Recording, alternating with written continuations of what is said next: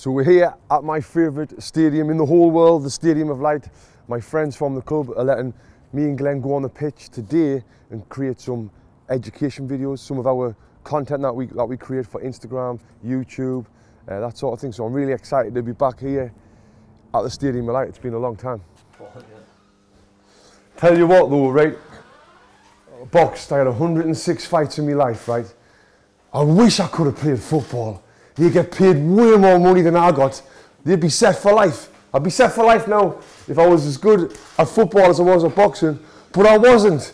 So I had to get punched in the head for a living. How about that? Wow. Absolutely amazing. It is.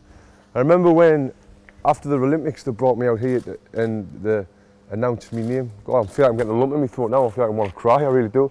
They announced my name and they said, like, introduced us to everyone, and everyone was cheering. I'm feeling pretty emotional right now. I think you came back at a burger van, is that right, around the corner? Yes, so that's, I'm glad you mentioned that, I forgot about that. So yeah, I even had a catering trailer when I was training for the Olympics.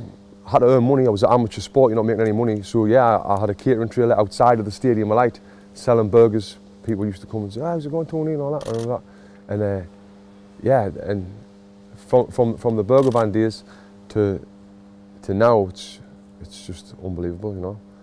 All part of the story, the journey. But yeah, I loved that burger van. The food was kind of crap. Chips were cold, but I made enough money to be able to live and to be able to train. I'm proud of that, I really am. Being a regular lad from Sunderland to now living in Los Angeles, doing well out there, it's, you know, when I come back to LA, to Sunderland right now, it's like, wow, you know, it makes us realise how far I've come in my life. That's why I'm getting emotional now, you know, coming out here to all these thousands of people, being from where I'm from when I was young to now. It's just amazing.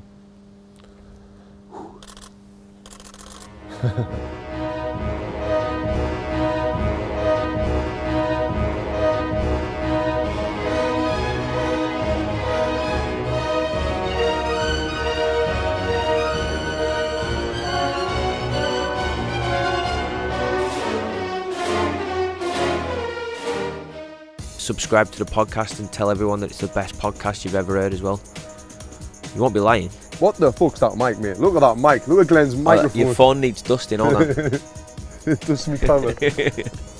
I've just made one of the biggest announcements on Twitter in Sunderland Football Club history, and here it is. Manager, and well, I guess the secret's out. I've been offered the job as the Sunderland Football Club manager, and I've accepted. So I guess within the next 2 years we'll be back in the Premier League. So that's my announcement. I've just put on Twitter like 10 minutes ago, and now we're getting some replies. You're probably better than Jack Ross.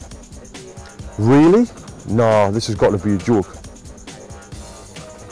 Robbie as an assistant? Heard that? Is there any truth in that? Are you having a laugh, mate? Question mark.